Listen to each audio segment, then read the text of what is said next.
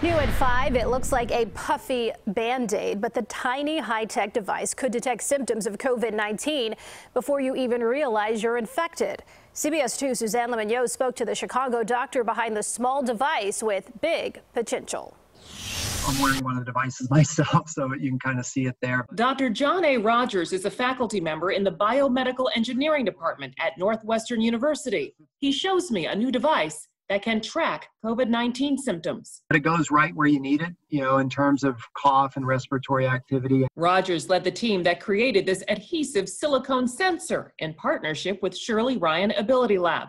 Rogers says the device allows researchers to gain deeper insight into specific symptoms related to COVID-19, like fever, respiratory activity, and coughing. We can not only count coughs, when a cough happened, how many times you're coughing during the day, but we can measure cough intensity, cough frequency. We can capture cough sounds. Is it a dry cough? Is it a wet cough?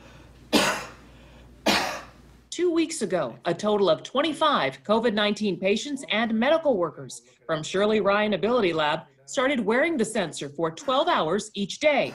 When it's taken off, it's put on a charger and the information is uploaded to a secure cloud. This also allows you to monitor those patients once they've left. And if you see a spike in symptoms, if they need to go back to the hospital, if their symptoms are waning and they're feeling better.